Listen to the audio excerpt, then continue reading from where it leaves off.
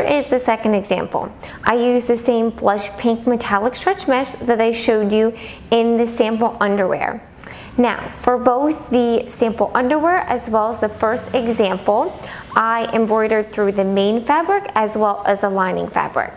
If you have any skin sensitivities, embroidery stitches can be irritating and itchy. So for this one, I embroidered just through the main fabric. I still use all three of these stabilizers. I put the Waterworks water soluble film on top.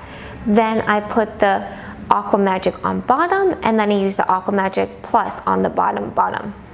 And I was a little bit worried because this fabric is very sheer, but having these three stabilizers, it wasn't a problem at all. The stitches still pop out from the main fabric, and the tension's actually pretty good. And for this one, I did an automatic thread cutter, so it cut from each letter, and that really helped with the bird's nest underneath. Now when I go to cut the underwear, the lining will cover the embroidery stitches and provide a soft layer against the skin.